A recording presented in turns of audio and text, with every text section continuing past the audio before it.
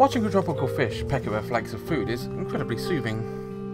Since we had to move around a lot because of my father's work, he rarely brought anything hobby-related into her home. However, one thing he can never give up on, no matter how many times we moved house, was his aquarium.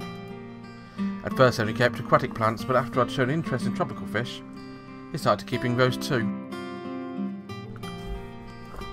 Since we was often late home, I maintained a tank and looked after a fish instead. Truthfully, I'd only taken a liking to tropical fish after watching a movie where all the characters were fish. I did find him cute enough, but looking down on those vibrant creatures darting about is surprisingly relaxing. Between his demanding job and looking after our family, my dad must have found some welcome relief in his cherished aquarium.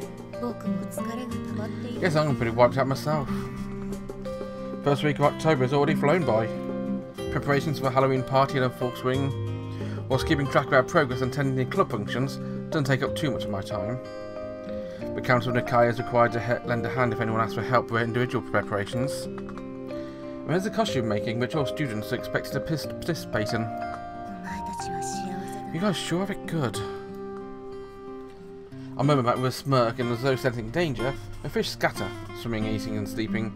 Remember, it's a straightforward instinctual life. I'll poke him a tongue when I see a shadow reflect in the glass. Good day.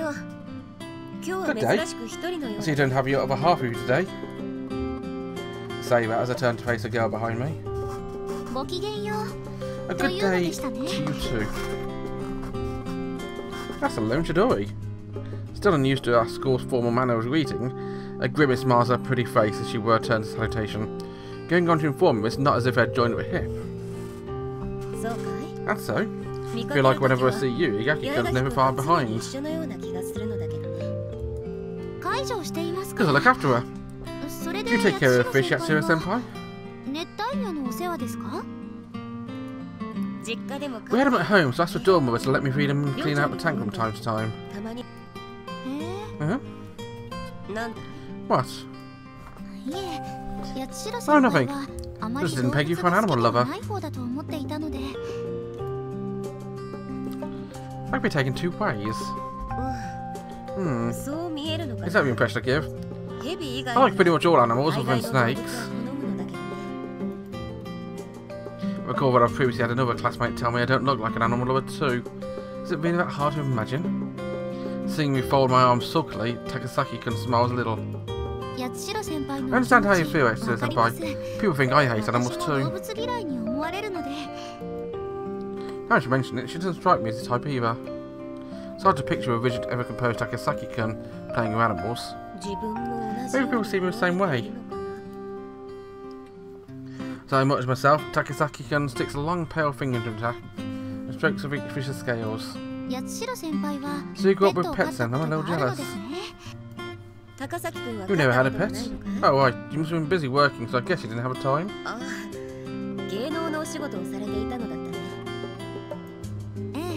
Exactly. To be honest, until recently I really couldn't have cared less about animals, but...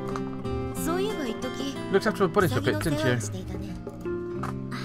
Yes. I suppose it's just out of obligation, but then, I don't know, it was just because I was so soft and fragile, because I seemed helpless without me. Catching herself, she blushes faintly. I suppose I like the way I responded to my care.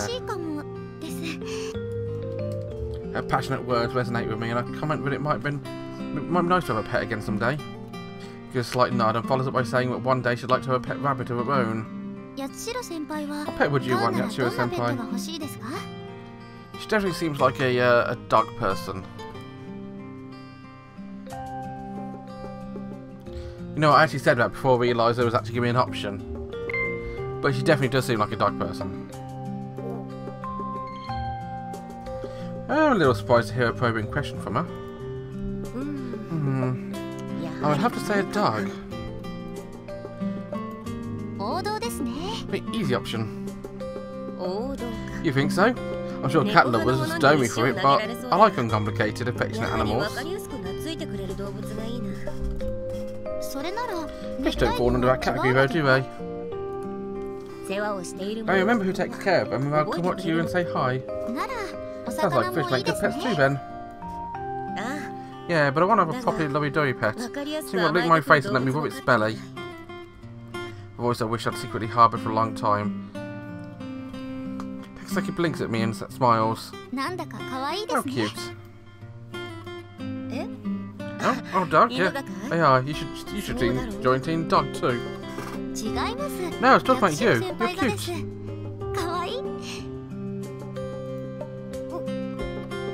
Oh, thanks. Feeling my cheeks burn up a straightforward compliment, I coughed to recover my awkwardness. Anyway, if you're here looking after a fish, it means the preparations for the Halloween party are going well. They sure are. Ticking along like a switch watch.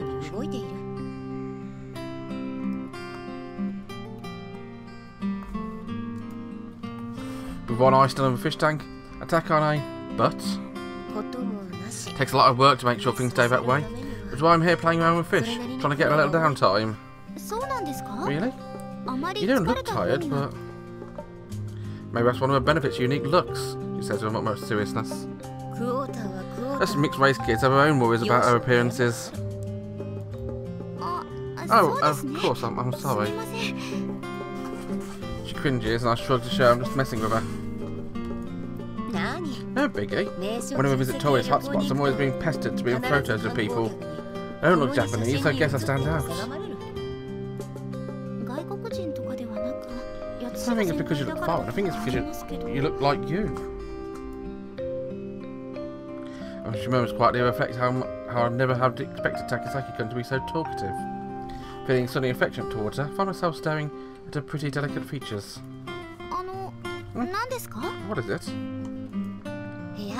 Nothing, I just think her expressions were a lot softer now than when we first met.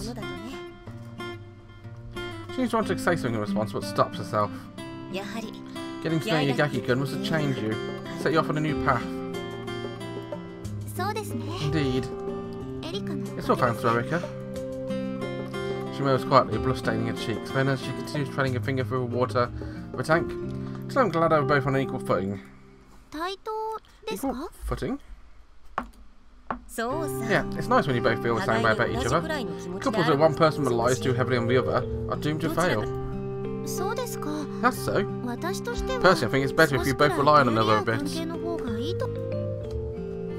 I'd say she only thinks that way because things are going well right now, but I stopped myself.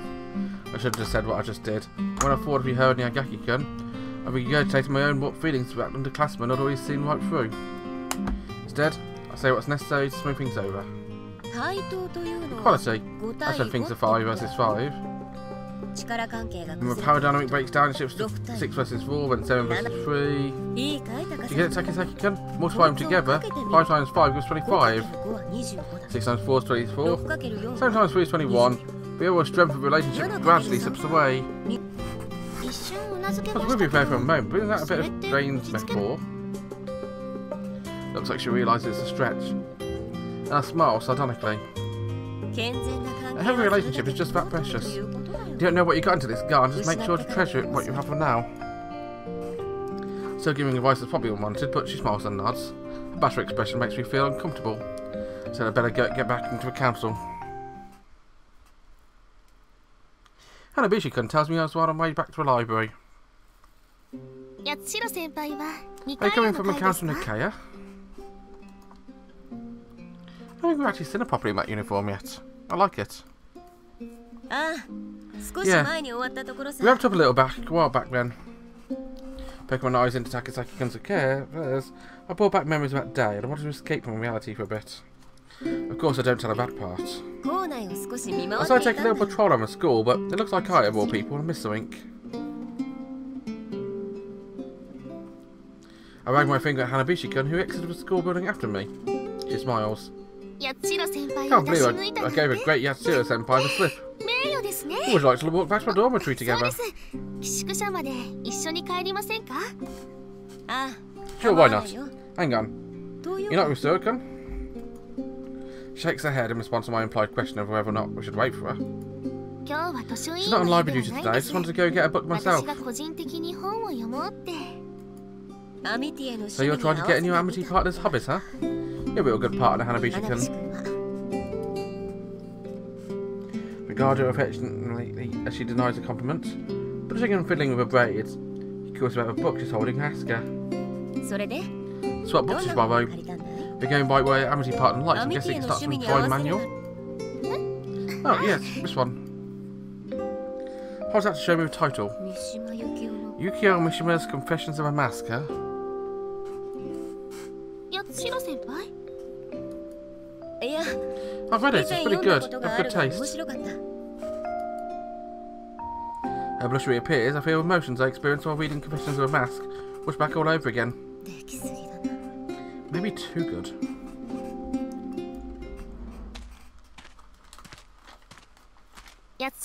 What kind of present would it please you to receive, Yatsushiro senpai? That's an interesting loaded question, isn't it? As we walk our way back to the dorms, Hanabishi-kun startles me with a random question. Hope I didn't accidentally voice of words have been turning over my head. Well, that came out of the blue. Are you trying to think of a present for someone? Yeah, we always celebrate our classmates' birthdays, so of all the gifts you received, is there anything we were especially happy to get?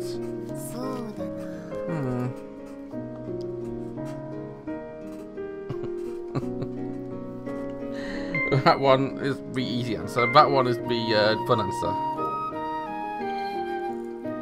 Looking to the only size behind my lens or glasses, I find myself wanting to mess with her. I really don't think you need to be overthinking so much. What? A present. Everyone knows it's a thought that counts, right? So it's instantly in agreement, then... What? That's kind of adorable. I like that look of her. Put the moves on her and let her know you're a present. I'm sure Suoh-kun will be delighted. Suoh-san? You're giving a gift to someone special. It's obviously going to be Suoh-kun. Suoh-san's birthday is in March. Yatsushiro-senpai, don't get too close. This is embarrassing.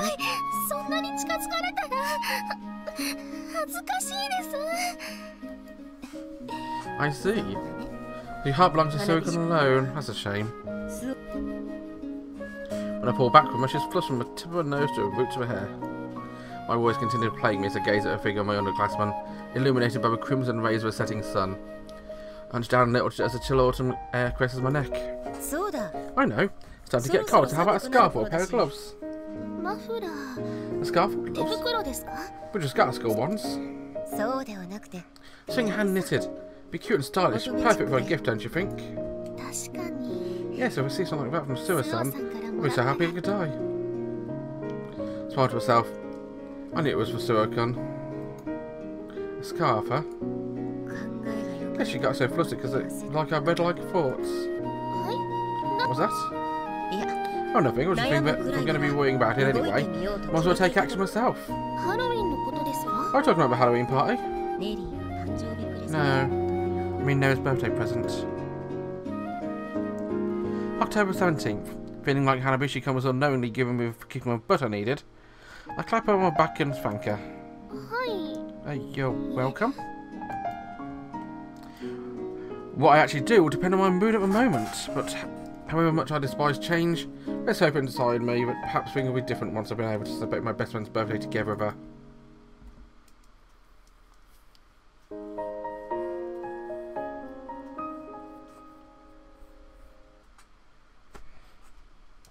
I scratched my head. Guess I was off a mark. After my conversation with Hanabishi-kun yesterday, I decided to knit something for Noe for my birthday. However, I come looking for my knitting Holy Bible.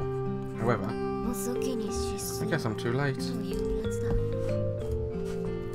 doesn't take a genius to realise the whole school is in the middle of their preparations for Halloween. What's all the books and dressmaking have been checked out? We should have learned to knit back then too. Of course, anything like knitting has been snapped up as well. Learned to sew at an early age, starting with replacing the buttons of my father's coats and moving on to stitching up my brother's ripped jeans. But I've never learned to knit. I've been a fad for it for a while. I was in elementary school, but for some reason, I never found it embarrassing and never joined. Glanced over towards the librarian's desk, but she isn't there. In case she's not on duty today. I'm so relieved. I've been feeling awkward ever since stirring up by telling her to aim for the presidency of the council. My emotions are conflicted. I want to see her, but at the same time, I'm nervous about talking to her. Now then, what to do? You know what? I'm going to end the episode. Bye bye.